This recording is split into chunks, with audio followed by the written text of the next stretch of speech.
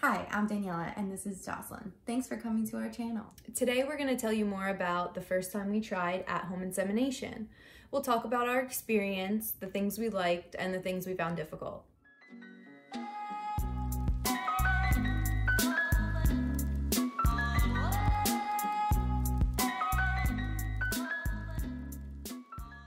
In our last video, we talked to you guys about the baby making box. This is our baby making box. Inside of it has all the tools we'll need to try and conceive. We taught you all the great things that we had in our baby making box for tracking ovulation. And this week, we're gonna talk to you about what's in there for ICI. So, as we've mentioned in the past, I do have a thyroid condition, which can sometimes make it difficult to get pregnant. So we have been extra about me taking my medications, taking my vitamins and my prenatal vitamins, eating right, drinking a lot of water, exercising regularly. All of this can help improve fertility. I also drink this fertility tea that Jocelyn got for me. It's an herbal tea which can help support your natural cycle and fertility. Strangely enough, even after 7 years, our periods never sunk up to each other until we started trying to conceive. And then Daniela's period kept coming earlier and earlier every month to try to catch up to mine until it eventually did. Yeah, so this definitely threw our ovulation prediction off a little bit with our app because every month it comes earlier. So that means we really had to be diligent about the LH tests, and we really had to be diligent about listening to Daniela's body because we knew we couldn't rely on the number of days since that kept changing. Yeah. So since my cycle days kept changing, we really strongly had to watch the signs my body was telling me, like my BBT, my cervical mucus, my cervical position, and my LH tests. For more information on how to track ovulation, you could check back in our last video. We found a few really good methods for ICI, which can be helpful for all people trying to conceive. Of course, we're always going to strive for success, but we talk to each other ahead of time and we're like, all right, our first time is definitely going to be a trial run to not put too much pressure on the situation, on ourselves, on our donor. It's kind of all new territory that we're stepping into. So although we were really nervous, we had the idea in our head, we did our research, we have a game plan, we're figuring it out. So this is just, the dry run, so to speak. Putting the plan into action. Being as this was our first time, we wanted to get as many samples as we could, and we wound up getting 4 samples within our ovulation window. We were able to get some the day before ovulation, on ovulation day, and after ovulation. So now we're gonna get into the details of how we did ICI. First up is our supplies. That means we're gonna have to bring out the baby making box. Our supplies were a sterile collection cup, a 5 ml sterile syringe, and a menstrual cup. We actually used the flex disc. Okay, so here's our fake sample. Once we were given our sample, we very carefully suck it into the syringe.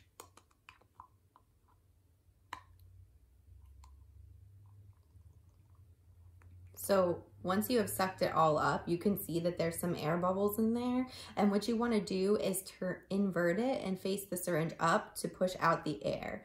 Because if you push the air out facing this way, you're just going to lose your sample. So now you have your sample with no air in the syringe.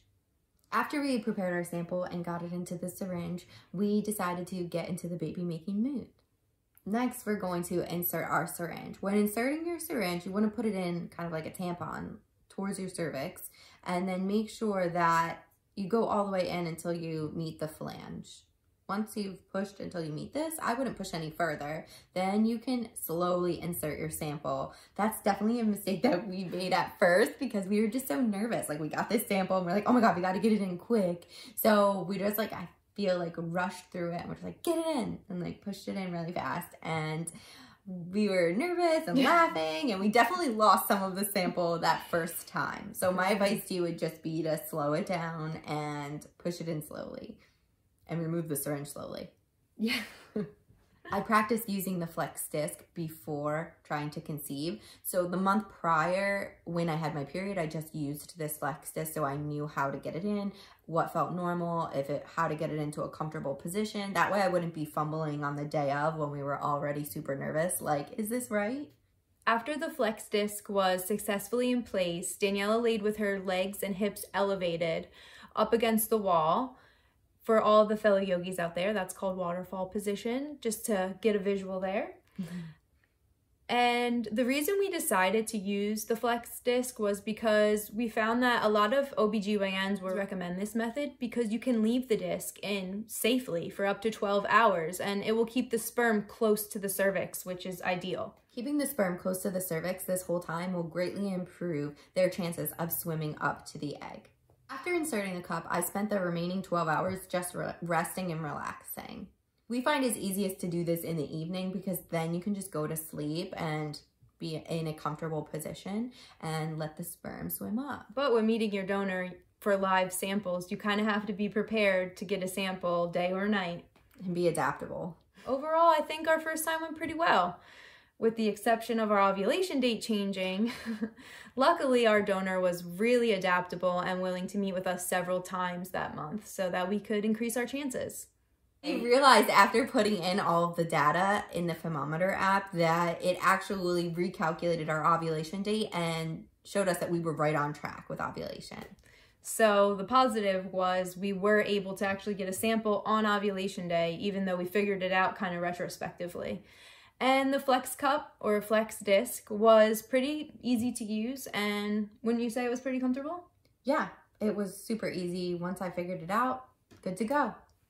After talking about it and thinking back, there were some things that we thought we could improve upon. And one of those things was the syringe. We used a 5 ml syringe, and I feel like for some reason I just thought we needed this huge syringe to draw up this sample, but we really don't. A 1 ml or a 3 ml could definitely get the job done. Another thing about the syringe we used is it has a tip because it's an oral syringe.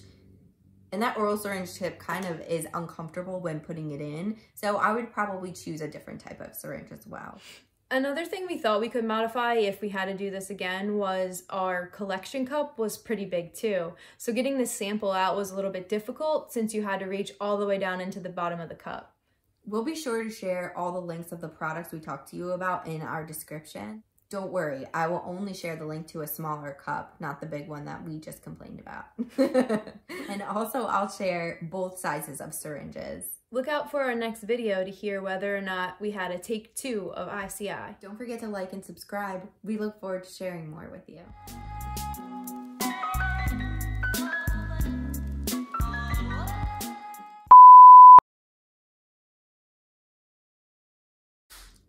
Hold on, I have an itchy nose. Yeah. Okay. Adaptable.